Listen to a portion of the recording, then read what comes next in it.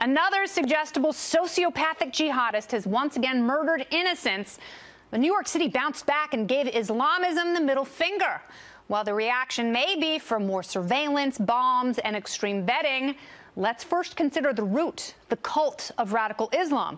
While killing terrorists is satisfying and quenches the thirst for justice like a cool fresca, it doesn't make a dent in the real problem. Young, susceptible men are turned into murderers and justify their cowardice by bastardizing a religion.